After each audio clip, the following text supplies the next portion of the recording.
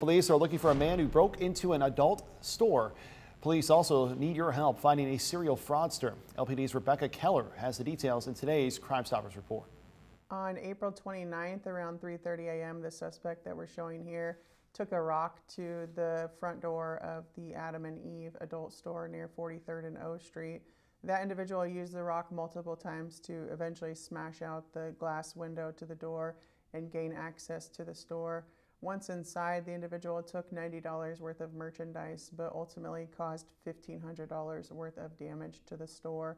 We're asking folks to take a look at the video and images, and if anybody can help us get this person identified, to please let us know.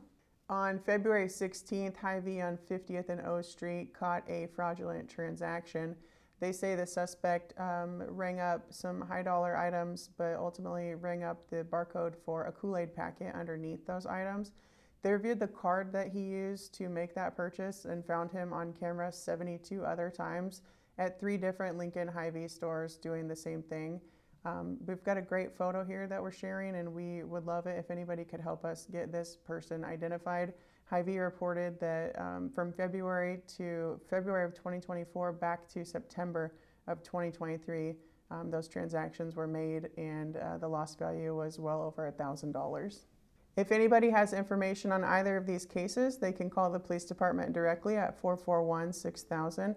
If they'd like to remain anonymous, they can call Lincoln Crime Stoppers at 475-3600.